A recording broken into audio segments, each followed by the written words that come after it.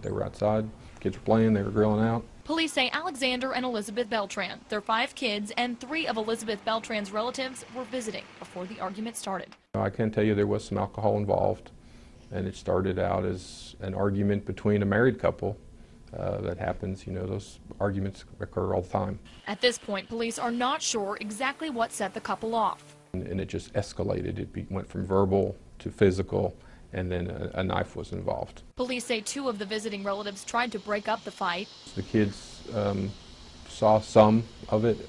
Those interviews are ongoing with children to see what they witnessed and what kind of counseling they're going to need for follow-up. Neighbors who live in the area are shocked. Yeah, I feel terrible. I don't know what the kids are going through, especially if they witnessed it.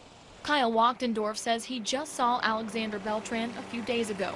I mean, Alex, you just don't expect that when you know somebody like him. He's real soft-spoken, real quiet, just a great guy. Police have never been called to the home previously, and since the couple has lived in Oklahoma, there has been no history of domestic issues. We've never even heard him yelling next door.